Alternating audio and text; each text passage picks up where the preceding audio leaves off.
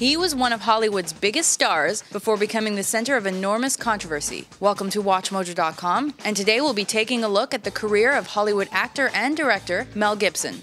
Mel Gibson was born on January 3, 1956, in Peekskill, New York, before his family moved to Sydney, Australia, when he was just 12 years old. In his youth, he contemplated joining the priesthood or studying journalism. However, he settled on a job at an orange juice bottling plant. Fortunately, his sister took it upon herself to enroll him at the Institute of Dramatic Arts due to his hidden talent for doing impersonations and his ability to reproduce realistic accents. So, how many head of cattle have you got? Upon completing his training, Gibson worked on several Australian stage plays and media productions. He achieved instant mainstream and international fame with the release of 1979's dystopian action film Mad Max. As a result, he was cast as the lead in the critically acclaimed World War I film Gallipoli, which earned him a Best Actor award from the Australian Film Institute and cemented his reputation as a serious and versatile performer. In 1984, Gibson starred opposite Anthony Hopkins in The Bounty. During filming, the cast engaged in serious drinking sessions. He subsequently returned to his family with an alcohol addiction, which proved difficult for him to overcome. Get your hands off him! Now!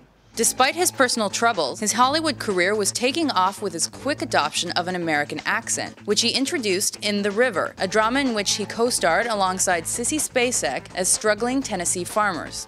All I got was growing in these fields. Gibson simultaneously saw huge success with his two sequels to Mad Max. 1985's Mad Max Beyond Thunderdome caused his salary to soar to the $1 million mark and earned him the title of Sexiest Man Alive by People magazine. Despite the popularity of the role, the part that would forever cement Gibson as an American Hollywood star was that of the loose cannon Martin Riggs in 1989's Lethal Weapon, a role that he would revisit 3 more times during his career. Hey, you want to see crazy? I'll tell you. Throughout the 90s, Gibson remained a compelling force at the box office with a string of hits, including Air America, Bird on a Wire, Forever Young, Maverick, Ransom, Conspiracy Theory, and even as the bad guy in Payback. However, his biggest accomplishment of the decade was the result of his directorial debut with 1993's The Man Without a Face. The project led to Gibson forming his own production company called Icon, which he used to produce, star, and direct his 1995 epic Braveheart. That film earned several Oscars, including that of Best Director, and made Mel Gibson Hollywood's biggest star. Are you ready for a war? His star power would comfortably carry him into the new millennium, with all 3 of his films in 2000 grossing over $100 million.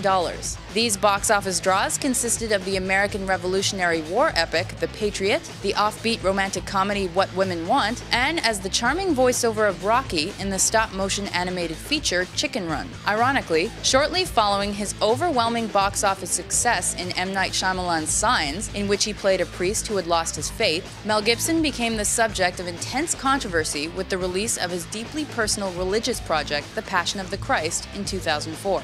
The result was a public and Hollywood uproar over the perception that the film was anti-Semitic. It is possible for people who are not even Christian to get into the kingdom of heaven. It's just easier.